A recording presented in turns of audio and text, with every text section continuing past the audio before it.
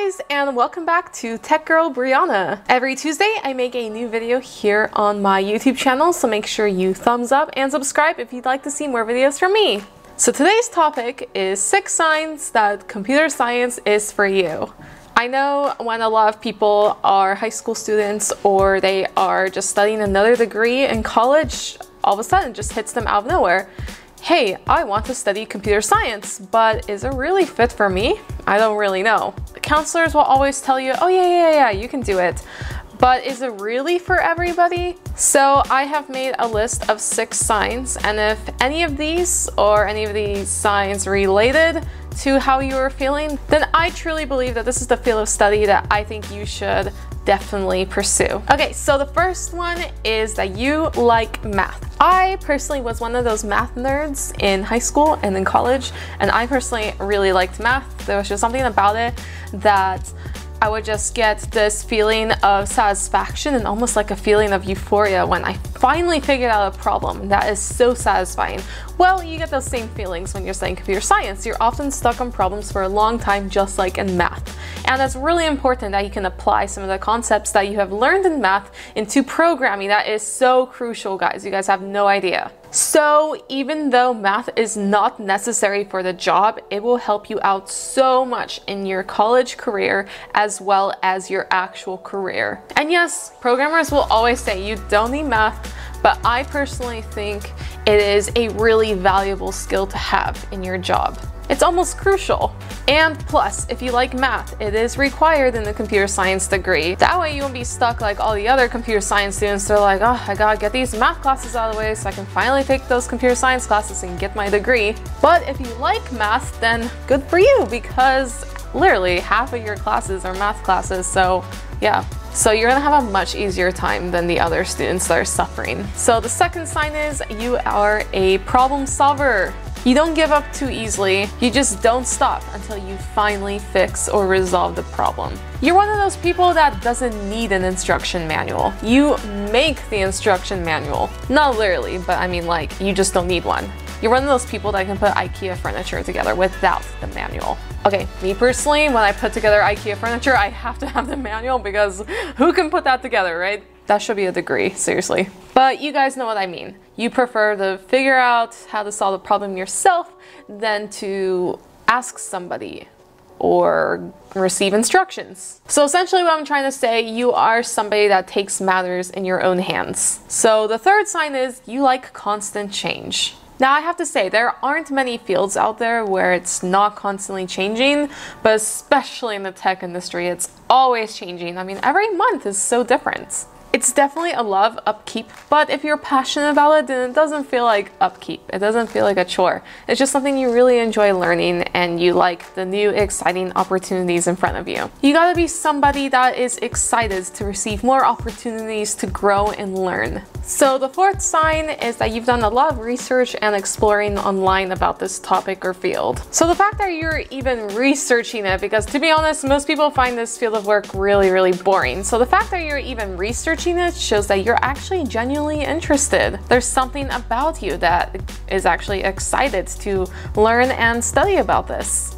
I mean, it really just starts from curiosity for most of us, and then it just starts growing into a passion. I know me personally, when I was researching the topic, it's because I met somebody that really seemed to like their job, and just the way that she spoke about it really piqued my interest. So I did a little bit of Googling once I got home after that presentation, and I could imagine myself in that situation many years from now. And although what I imagined my career to be like 5 or 6 years ago is very different than what it is today, it is still what I dream of my future now is very similar to what I dreamt of a long time ago. So the fifth sign, and this is more of like a physical thing, is you don't mind sitting and staring at a screen and sitting down on a desk chair for long hours every day. Some people need to get up a lot and they need to walk around a lot. Some people hate sitting at a desk from 9 to 5. Some people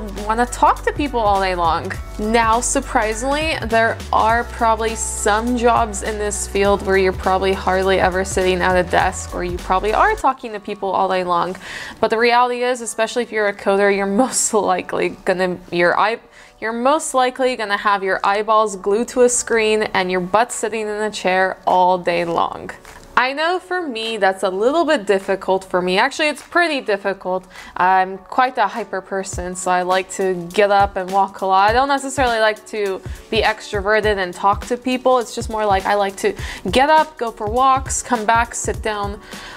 But personally, me, when I am working, I like to do it on a desk and chair, and I don't mind looking at a screen and doing it that way. I actually like having a screen because there's just something about turning off the monitor that's just like, okay, I'm done for the day, you know? But that literally doesn't mean you have to be glued to your chair for 8 hours a day, if you know what I mean, you know?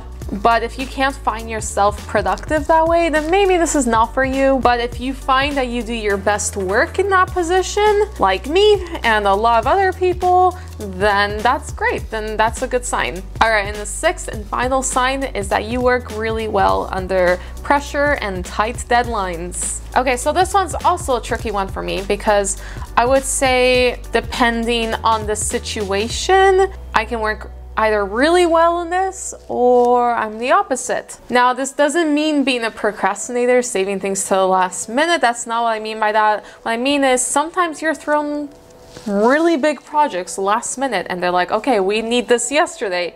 And it'll take you like 2 months to do, you know? So that happens all the time in the field. Unfortunately, just on average, the reality is they don't actually really care how hard you worked. They just care if you got it done or not, to be honest. But that doesn't mean you get to relax and then save it all to the last minute. That's just not how it works. But instead, let those obstacles challenge you. I don't know about you, but sometimes I do like tight deadlines because I like having that instant like gratification and validation, just like all millennials.